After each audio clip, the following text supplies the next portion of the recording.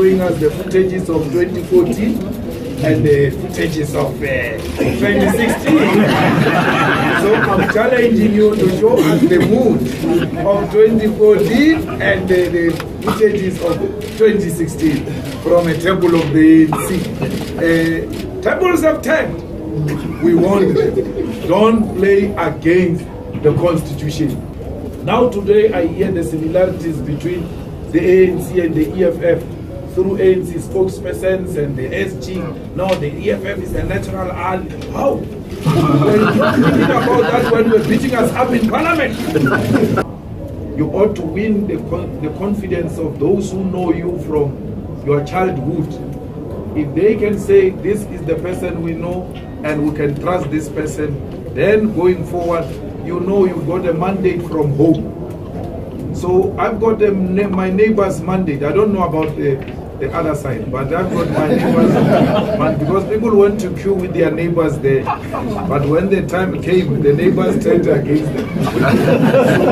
So yeah, we'll provide from the EFF party fund. We are going to do the boreholes in the areas where we want the water. Well, that will be very childish to refuse to talk to people. Can you imagine the ANC comes here and they say they want to talk to me and I'm like,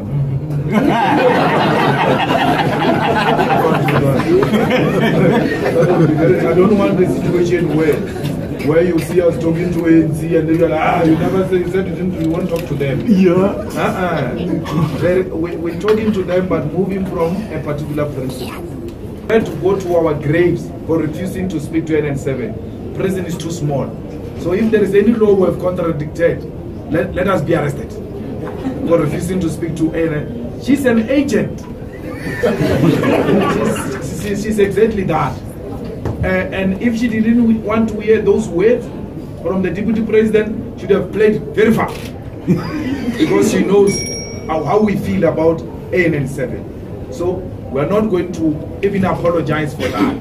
These journalists, we worked with them. Not a single journalist here will say was censored or harassed or anything by the EFF. That's who we are. We are refusing to legitimize a gangster which has captured our country. We are not part of that. We are going to fight tooth and nail to liberate this country from Zuma, from the Guptas. And if you thought we were joking about that, you have to think twice. We feel very strong about that.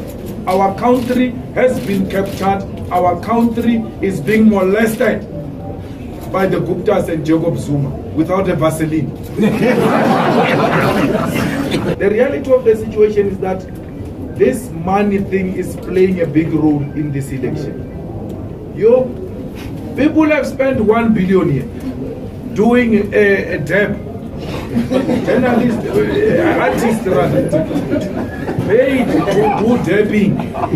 1 million. Dabbing has fallen now. Dabbing has fallen. Asinavalo, don't touch. Everywhere they are suffering from valo now. Dabbing, 1 billion for dabbing. Pugutu does not produce any results. Oh, Daily Maverick, there's going to be a huge article. They are resorting to small stadiums because their support is not nice. We have to go to big stadiums to also demonstrate that we've got support. It comes with huge costs. So we are paying for necessary things, not luxury, not dabbing, not as those things they were doing of fashion parade. There's now fashion parade, fashion show, and now there's nice clothes.